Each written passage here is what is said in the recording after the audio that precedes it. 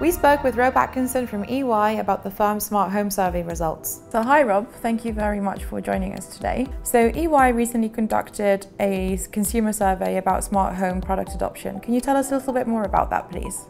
Yeah, so we recently published something called Decoding the Digital Home. This is the third piece of research that we've done over the last number of years, looking at the content and connectivity of the household and and the consumers and how they buy and the behaviours they have towards content they consume within the home. On that note, what smart home products are likely to see the most adoption over, say, the next 5 years or so?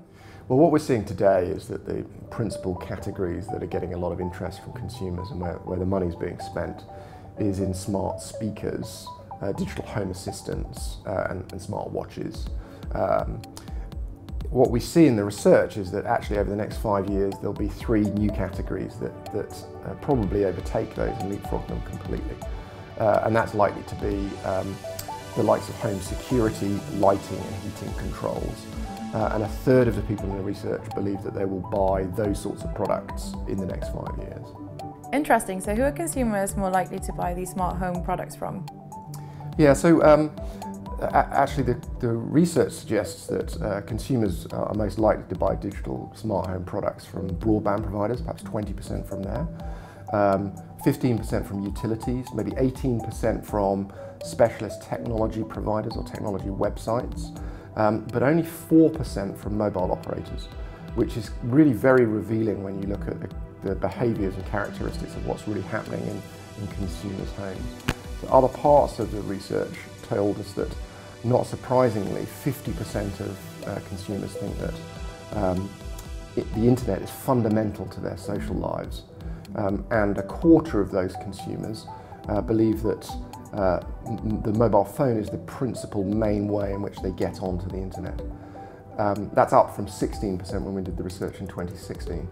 So there's quite a big shift there towards the mobile phones, but the mobile operator is not really relevant in that story as yet.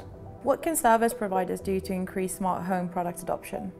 Well, I think if you look at the mobile operators specifically, their challenge, I think, is that they've not articulated a value proposition. The relevance of what they do and what they provide is not really coming through. So what we heard was that 71% of consumers are worried about the loss of personal data. 81% are actually worried that their smart appliances might get hacked from the outside.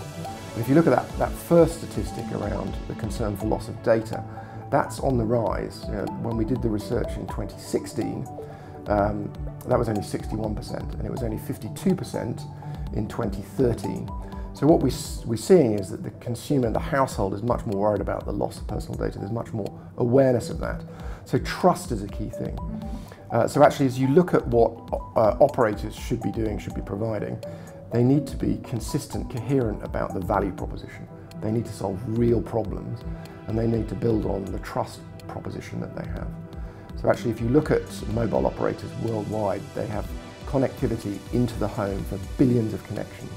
Billions of people buy mobile phone connections, and they could be the principal vehicle through which smart homes and smart home connectivity is provided. But presently they're not at the races, and there's a huge opportunity for them based on that connectivity and that trust to be much more relevant than they are today. Data and trust is definitely very topical in this day and age.